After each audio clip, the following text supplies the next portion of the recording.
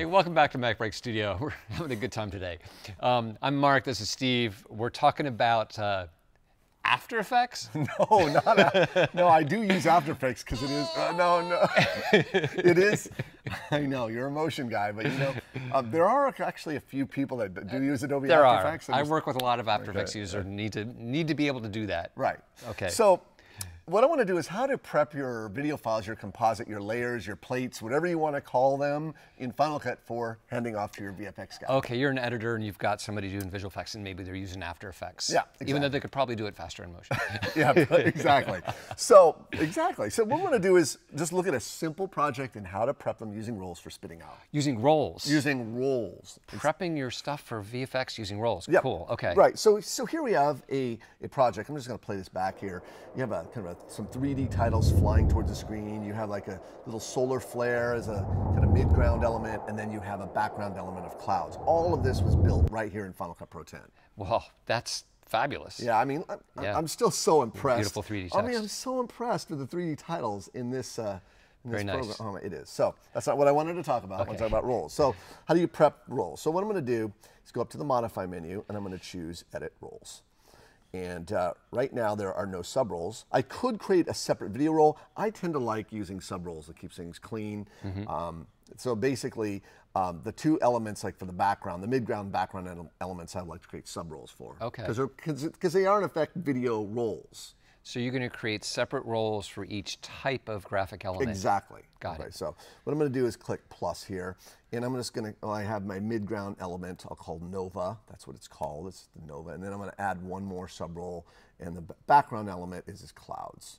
Okay, so I've got. Oh, so you're being very specific. Being very specific. Because when it goes over to the After Effects artist, like, okay, he knows what it is, but might as well have it named when it gets spit out of Final Cut, something kind of meaningful. And you don't need to create one for titles because there's already a video roll for your titles. Well, so you can see the 3D titles are on their own. I could just spit out titles. I don't really need to. Yeah, I don't need to create one. But what the heck, I want to. So I'm going to.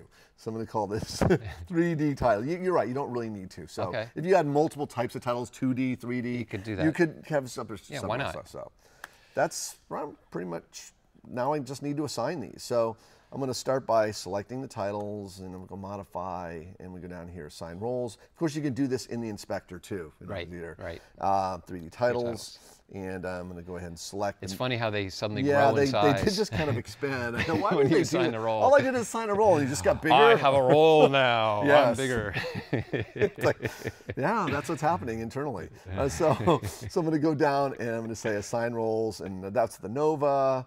And then this, I'm going to have to select all these little pieces here. I'm just shift click, kind of, because this isn't in a compound clip. Well, you can assign it to a compound, but I didn't create a compound. So one last step is we're going to go ahead and we're going to assign that as Is it because you have your the transitions also selected there? No, it shouldn't matter. We'll go ahead and select that again. And you know what? Might have to see. Yeah, let's try. This is going to the inspector and do it. It says video. And let's go to assign that to cloud. So for some reason you couldn't do it there, but you can do it here. You can do it in the inspector. Okay. Yeah. Whatever. So if you can't get something done, just use the other method. Right. So now all of those clips are assigned cloud. So it's a kind of a multiple item thing. Got it.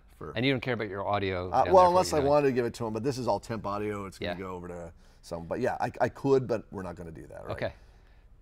So I'm going to go ahead and close the inspector, and I'm ready to export. I'm going to press Command E. And it's going to bring up my export, or master file. I'm sending it out as a master file. And under settings, okay, this is where I want to set this up. I want video. I want to do video only, no audio. Now, in terms of the codec, these are the only two that support the alpha channel. Everything below 444 is not going to include 4444. 4x4 is what people like to call it. So I'm just going to use that. I'm giving them the highest quality output. Okay. Well, you could do XQ as the absolute highest quality. We could, but that's not necessary. No, I don't think so. 4x4 was what everyone got away with for the first few years of this product. Yeah, seemed to work well. Yeah, so fine. So in terms of roles as, you could say video as separate files. Okay. So this is where you say, okay, I need to spit these out as separate files. And right now you have video and titles, but you can be specific. You can say, I want clouds, and then I can add another video file, right, and say, I want Nova. And then I could use titles, but like I said, You've assigned it. So Yeah. 3D. So I've essentially set up my export preset. Okay, so now you'll export separate movies for each of for those each one roles. in the Apple ProRes 4x4 codec. And what's really nice is there's this option for you can save this as a preset. Like if you plan on doing this over and over, why didn't have to go in and reassign these? You have a preset. As you can see, I already created a preset previously. Okay, that's where it will show up once you save it. And what's really nice, it's storing it in a specific place on the Finder. If you wanted to, you can reveal where these are, and then you can share them with other Final Cut Pro users. Cool. Okay, so that makes great sense. Okay. So I now click next, and then I save them, which I'm not going to do because I've already done that. In fact, let me jump out to the Finder. You can see these are the three layers or 3 video content, and they're all named appropriately. That they came out with the roles. The role name was appended. It was to appended them? to the project it came from. Okay. Right. So I'm going to jump over to Adobe After Effects and jump back to the Finder, and I'm just going to grab these 3 and just going to drag them into the project window. There they are. Now what I'm going to do is I'm going to select these. I'm going to choose my my titles, and then middle ground and background, and then to make a comp match the resolution, I'm going to drag this all onto the, right onto the comp icon. Okay. And it's going to say, okay, I'm going to match the resolution and everything. Click OK, and there are all my layers.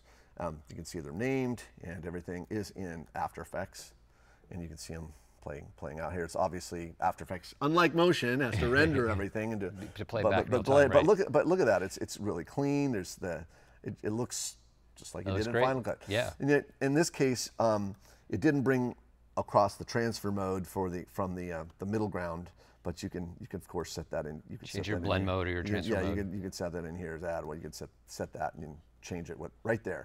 I know that West Plate, the automatic duck guy, has you can send all your stuff from Final Cut 2 to After Effects, but in lieu of using that, this is another method you can get your layer content, your stuff over to After Effects, and it's clean, it's high quality, and then a real graphics artist can take over from there.